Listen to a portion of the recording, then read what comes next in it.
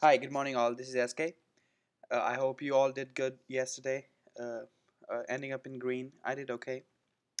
Let's do the recap what we had yesterday. As you know, in S&P, for me the most important time frame is hourly chart as of now, because hourly chart is giving us very clear picture that we are traveling, we are trading in trading range price action, and in trading range price action, as strong as if you see here the bull trend, look, we're gonna get the breakout and it fails. The similar way, if you see here, there was a very strong bear trend and it failed. So trading range, most of the times it trade in a certain price range, and mm, uh, the most breakouts, either the bull breakout or the bear breakout, it fails. So as of now, if you see, the bulls are trying to take the high of the trading range, which is 199.71 ish. We tried yesterday and we failed, and we see very bad lag. We'll just follow up in that. We'll just recap yesterday very soon. As of now, the support is about 196.31 ish. As you know, I'm taking the support from the weekly chart. If we let's go to the weekly, which is going to be a very important day today and tomorrow, as we are ending our week. If we see weekly chart, it's looking very bullish, and it looks like, like we're gonna have a follow through and all that. But before we get the follow through, bull follow through, we need to see what kind of resistance we are facing. We are facing a trading range high, which is often lead us to a disappointment. If you see here, let's go here, this area, this was a trading range price action. Like, it's it's so predictable. Like, it's a trading in price action, where we are trading in a certain price.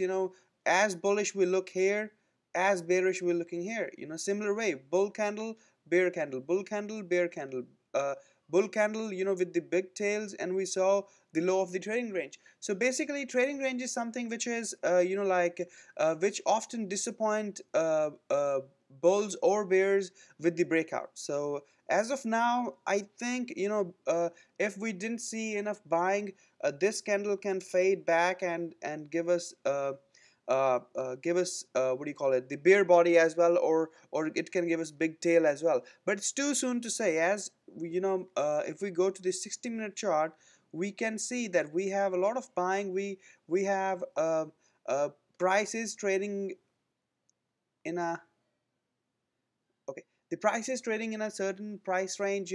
It's looking very bullish. The Most of these stocks, blue chip stocks, which were bottoming, which were at the buying price for the smart money, they have rallied up. So overall, market is looking that it's recovering, but we really can't say unless or until we don't see this stock to trading, S&P trading above 202, well above 202, so that, like, we this thing will be our support.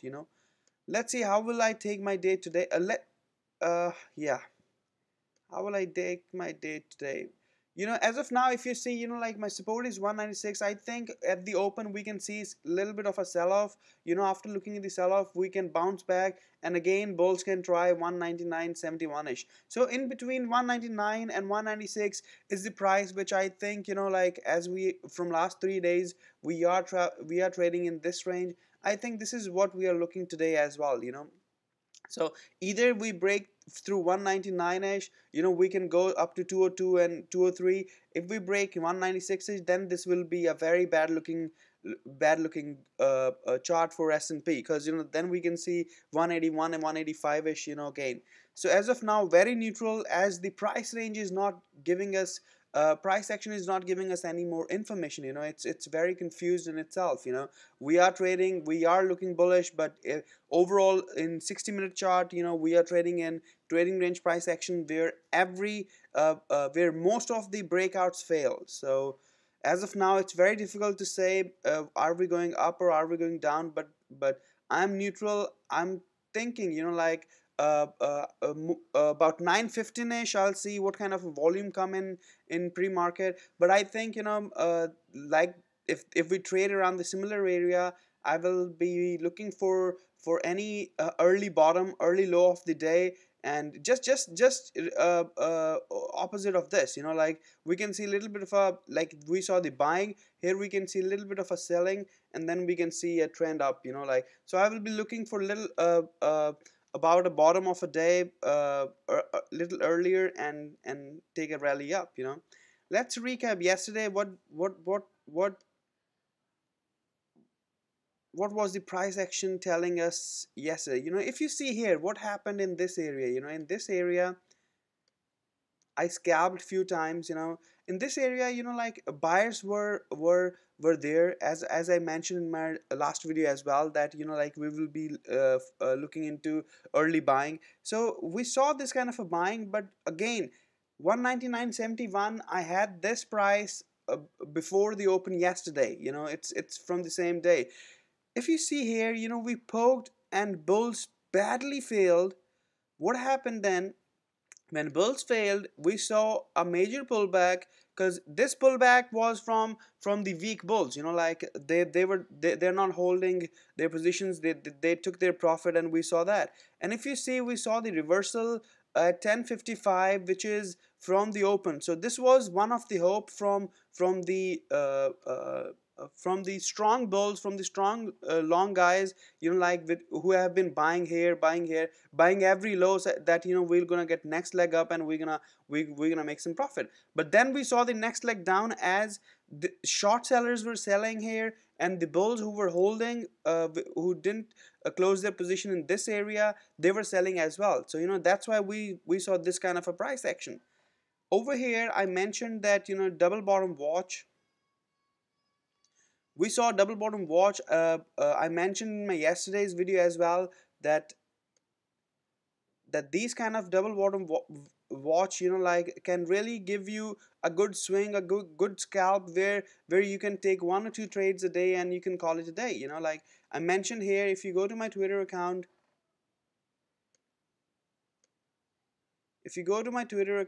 I believe yesterday, by the way, it was a good day for me. I mean, like I made about $10,000.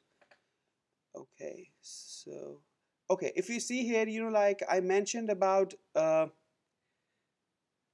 8:46. About 8:46, we add 3 hours to it. It's about 11:46. So 11:46, I mentioned over here.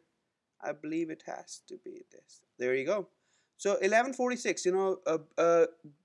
Just when the candle closed here, I saw right away on a like this. Okay, something very important here, like 11:46, just after a minute, I mentioned that the double bottom is coming. Because while the candle is forming, that is very important.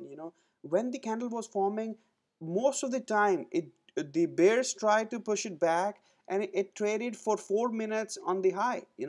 That means the buyers are in this area. So there are no more strong sellers, strong bears left in this area, and buyers are buying for long swing.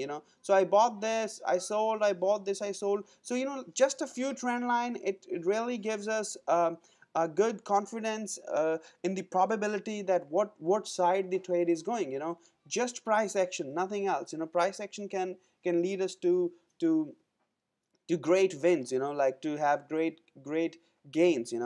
And today, as per now, I think I'm looking for just this kind of a price action, but in the other way. We can see early sell off, as we are gapping down, early sell off, and then there will be a bounce, and after that bounce, we'll see if bulls have the resumption of their trend, or we saw a bull breakout failure, and next leg down. So hopefully, very good day today, and as we can see, the pre-market is telling us a lot. So good luck, everybody. I hope we all make good money today. I'll be sharing my views, my views about my trading on my Twitter account, where I mostly put my trades. I share my trades before even I'm taking. Like it's not that I have taken that trade, and then I'm saying I have taken that trade. If you see poked 199.80 mentioned all in the video. So I mentioned before, it's not it's not that I'm always right or I'm 100% right, but it's something which is, like, which tells us the probabilities. This was the resistance from yesterday, and it poked here. There was a probability, if bulls fail, everybody was thinking we're gonna get the breakout. When we didn't get the breakout, we saw this kind of a price action. Yesterday was the day when I believe a lot of guys have made a lot of money, because it was so predictable. Price action was telling everything. Good luck, everybody. I'll see you soon. Bye bye.